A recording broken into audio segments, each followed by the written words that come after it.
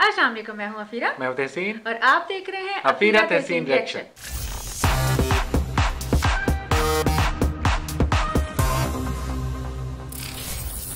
Turkish food, बहुत ही वैरायटी, बहुत ही मजे मजे की डिशेस, लेकिन एक डिश पे हम लोग हमेशा हैरान होते थे, वो है सुजुक। सुजुक, और वो किस तरह से बनती है, क्या क्या डिशेस, क्या क्या उसमें चीजें शामिल की जाती हैं और उससे क्या क्या चीजें आगे से बनती हैं, वो हमारे पास एक पूरी फूड की वीडियो आई है। भूख लगने वाली है मुझे, तो आपको पता है मुझे किस तरह की चीजें बहुत मजे की लगती हैं। तो देखते हैं इस वीडियो में क्या दिखाया गया। लेकिन चलाने से पहले जो लोग नए आए हैं, जिन्होंने चैनल को सब्सक्राइब नहीं किया, फौरन चैनल को सब्सक्राइब कर लें और बेल आइकन दबा दें। अगर आपको रिएक्शन पसंद आए, इसको लाइक भी करें और शेयर भी कर दें। और कमेंट बॉक्स में जरूर बताइए कि आपको वीडियो कैसा लगा। और हमें इंस्टाग्राम पे जरूर फॉलो करें। हमारे इंस्टाग्राम का और हमारे फेसबुक का लिंक आपको डिस्क्रिप्शन में मिल जाएगा। चलिए आए देखते हैं इस वीडियो में क्या दिखाया गया है। Sucuk को देखते हैं। Sucuk. Yes. Efendim selamlar sevgiler, Tadım Notları kanalına hoş geldiniz. Yeni bir videoda karşınızdayım. Kayseri'deyiz. Kayseri'de hakkını verelim dedik.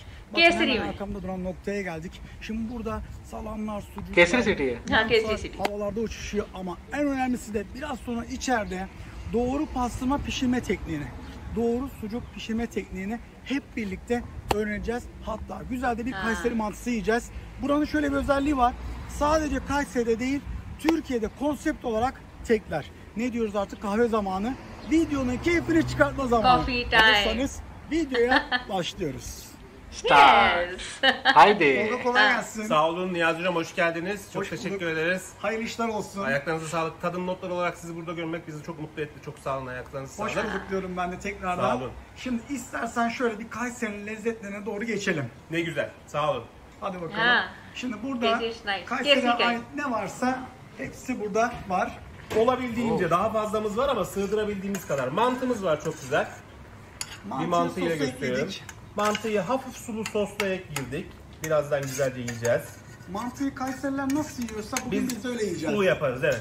Çünkü bunun içerisinde haşlandığı esnadaki su et suyudur. Biz bunu makarna gibi süzmeyiz. Haşlandığı suyuyla birlikte yeriz. Çok daha lezzetli olur ve bu anlamda da hep tavsiyede bulunuruz. वो जो नहीं इनका होता है, Bu şekilde. जैसे मोमोज होते हैं। मोमोज होते हैं, हाँ, छोटे छोटे छोटे मोमोज हैं। Nice. Sulu servis yapılıyor. Aynen. Şimdi üzerine tabii böyle boş servis edilmiş. Soup type soup type में बनाया ना। Suna göre baharatı, yoğurdu olmazsa olmaz. Yogurt. Yogurt. Yoğurdu. Yes. Sarımsaklı yoğurdun üzerine Yoğurt तो हर चीज में kişi है इनके। arzusuna göre istenilen baharat. Baharatlarda öne çıkan sumaktır. Pul biberdir. Sumak en öncesi, pul biber ve Yeah, nane. spices. Geri kalan Spices, kişinin arzusuna bağlı baharatlar. Baharat çeşidinde daha fazla ne isterse kendi atabilir ama sumak olmazsa olmazlarımızdan, aynı yoğurt gibi. Mantıyla sumak çok iyi uyum sağlar. हाँ, paprika। Çok keyiflidir. Bence soğutmadan bundan birer kaşık yiyelim. Bundan biraz sonra alırız tadım zamanında. Burada da tereyağlar var. Bu Soğanların yağların üzerine ilk içerisine. önce yumurta İyi kırıyoruz. öyle. Orada bir tavsiyemiz var bizim mesela. Yumurtanın üzerine ürün diziyoruz. Yumurtanın üzerine varyantımızı diziyoruz. Yumurtanın üzerine pastırmamızı diziyoruz. Yapacak olduğumuz zaman, şimdi burada bir sahanda kavurma da yapardık ama mantıyla doldurduğumuz sırayı kavurma yapmadık. Kavurmayı da yumurtanın üzerine Mesela bu makana. मखाना, हाँ। kavrulmuş, kurutulmuş ürünler olduğu için bir daha yağda kavrulmasına gerek olmayan ürünler. Bakın sucuğumuza da suyumuzu damlattık, o da kızarmaya başladı. Gördüğünüz gibi yüksek ateşlerde kızarıyor ki ürünler kurumasın diye. अंडे के साथ। Yumurtanın üzerine pastırma dizeceğiz. Kırdığımız yumurtanın üzerine varyant dizeceğiz. Varyant çok farklı. अंडे का size check करें। अंडे से ना तोड़ दिया, पहले का दोनों टूट जाए। göstereceğim. Yumurtaların üzerine şimdi bunlar pişerken zaten bizim olgunlaştırılmış ürünümüz o pastırma ve daha çok kurutulmuş varyantımız üzerine dizip buğulamamız yeterli olacaktır. Kişi arzusuna göre isterse varyantıyla pastırmayı da yumurtanın içerisine biraz gömebilir ya da tamamen yüzeyinde bırakabilir. Bu sadece Sausages type है। hoşuna gidiyorsa.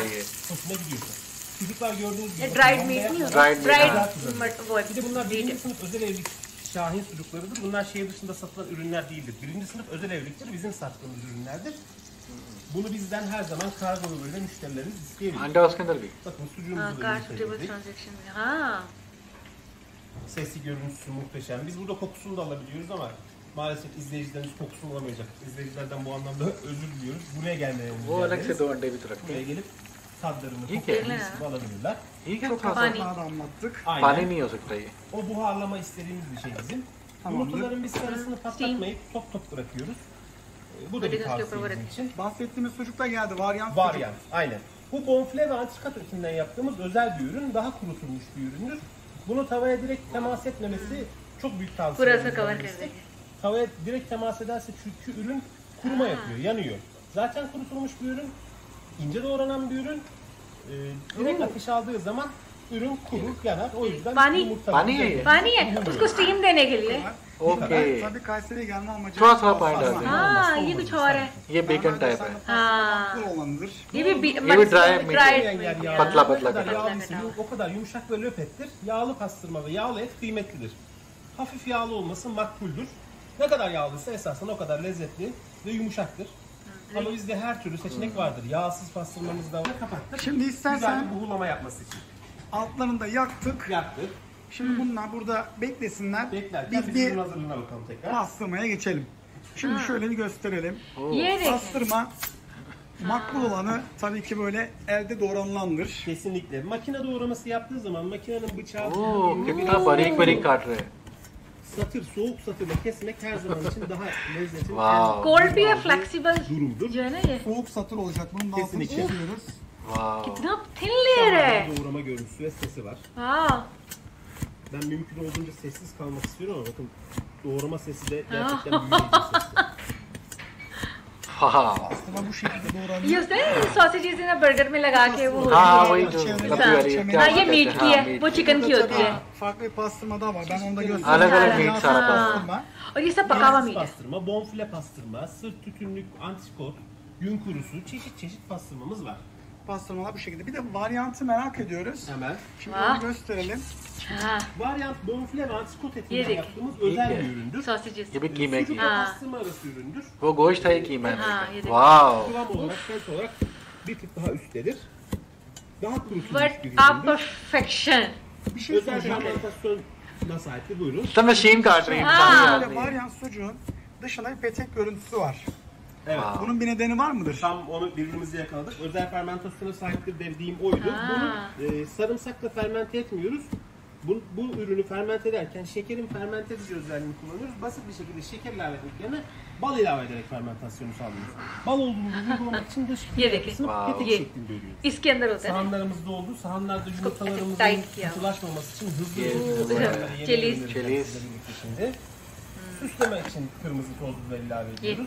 Herkesin kendi arzusuna göre değişir. İsteyen kaşar da Ne ekleyebilir istersen. ama biz bugün kaşar eklemedik. Kaşar görüntüsü वो पकाना biraz daha दिखाया है baskılamasının sebebi olduğu कि किस için तरह ये sizin बनते de हैं और किस तरह लोग खाते हैं इसे। Artık ben de और elinize इसी तरह konuda सर्व हो sağlık जाता है। diyeyim. Afiyet olsun. Beraber Masaya yiyeceğiz. geçiyoruz. Afiyet Afiyet olsun. olsun. Aynen öyle. हाँ Şöyle mantımızı da खाओ göstereyim. ये Hadi bakalım ellerinize kollarınıza sağlık. Afiyet değil inşallah. हाँ Geldik en güzel zamana, tadım zamanla. Şimdi önümüzde Kapkaydı. 3 tane soğan, bir de mantımız var. Şöyle kapakları kaldıralım mı? Kaldıralım buyurunuz. Şöyle kaldırıyorum. Of, ये şahane. देखें। Şöyle kapakları Gelen- verelim. हाँ Pastırma, mantı, Kayseri Umarım. sucuğu, Varyant. varyant. Şimdi Varyant. वारियन müsaadenizle सुजुक şöyle ekmeğin ucunu aldım. Ben de size destek olayım. Şöyle göstermek istiyorum. Ben buradan bir आप खा सकते हैं ये देखिए şöyle अंडे के अंदर वो के Tamam. और वो aldım. Yumurtalarımızın sarısını biraz daha Evet. cıvık bırakmaya gayret ediyoruz ama bu çekimler esnasında biraz geç Çekelim. kaldığımız için hafif katılaşabiliyor. Kusura Evet. bakmasın izleyicilerimiz. Biz देसी से अंडा खाते हैं यू को डिप कर yumurtalar biraz ओह göz göz olmaktan uzaklaştı ama şimdi sucukla birlikte bakacağım gerçekten nasıl olduğunu nasıl söyleyeceğim. हाँ ये चम्मच से हाँ ने Evlilik çok farklı. Çok. farklı. Ha. Şöyle sucuğu tek başına tekrar almak istiyorum. Şöyle göstermek istiyorum. वो देखिए Verev verev doğrayın dedi.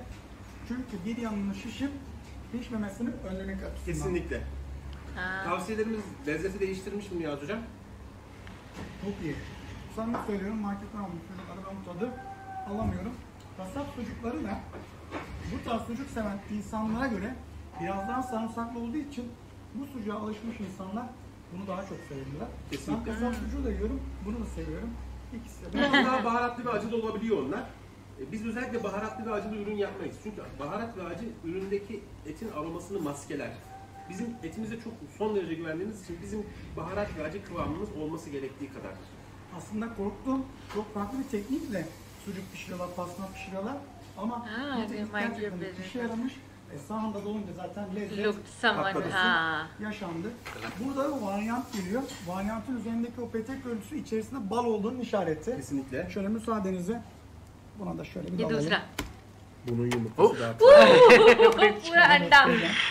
Olay bu. Böyle hafiften papatyayı andıran bir görüntüsü oluyor kesinlikle. Farklı bir tat dedi. Bakalım gerçekten ikisinin arasında fark var mı? Evet. Bunu söğüş olarak da yiyebiliriz. Bunu hiç kızartmaya gerek kalmaz. Kuru et gibi. Kuru. Normal pastırma gibi dilim dilim yiyebiliriz. Isıtmaya, kızartmaya gerek kalmaksın. Bir peynir tabağı yapıp bir tarafına üzümler, bir tarafına böyle kuru etler, bir tarafına varyant sucuklar yerleştirebilirsiniz. Çok güzel olur. Bence bunu da bir denesinler. Şimdi burada asıl Kayseri'ye gelme nedenimiz pastırmamız almak istiyorum. Bunu hangi çeşit pastırmadan yaptık? Bu şu an yaptığımız pastırma sırt pastırma. Şimdi hayvanın hareket etmeyen yeri daha makul. Belli bir yağ oranında belli bir lezzeti orada yakalıyorsunuz. Besi de hareket etmeyen yer yağlanır. Gastronomik formül budur. Ne kadar yağlıysa o kadar Sarhoş. Genel şekilde biz pastırmayı özellikle yumurtanın üzerine kapatarak dizdik. Bu bizim tavsiyemiz. इसको ऐसे ही खाया जाता है अंडे के साथ. Kalması, kızartılması gereken bir ürün değil. Bu kadar. Kavurma da öyle. Aynen. Kavrulmuş et anlamına gelir zaten. Alıp bir de onu burada tekrardan yağda çevirdiğiniz zaman aslında öldürüyorsunuz. Kurutuyoruz. Aynen. Tolga hiç üzülme. Bak burada o görüntüyü yakaladı. Süper. Afiyet olsun. Evet, istediğimiz görüntü formu buydu. Yumurta biraz daha cıvık kalacak, göz göz. Bakın Şöyle pastırma zaten bakın. Görüyorsunuz. Pastırmanın buğulanması, pastırmayı tekrar kızartmaya gerek yok. Eğer yumurtayla tava arasını sıkıştırırsak pastırmayı, varyantı, kavurmayı, bu tip olgunlaştırılmış ürünleri kurutuyoruz. Kuruttuğumuz zaman lezzetimiz kayboluyor. Mantıyı çok fazla daha soğutmadan bir kaşık almak istiyorum. İçi şimdi bunun dana etiyle mi dolu? ये तो पहले भी हमने देखा था कहते हैं बहुत मजे का होता है ये. Ya da türev başka ürünler kullanılmaz. Biz yetiştiren bir firmayız. Biz sadece dana kıyma kullanırız. Şahane mantımız vardır. Şöyle göstermek Alan istiyorum. yiyen bilir. Çok iyi. Çok iyi. Bol sarımsak olmuş kamerayı söylüyorum. Afiyet olsun. Sarımsak oranını azaltabilirsiniz.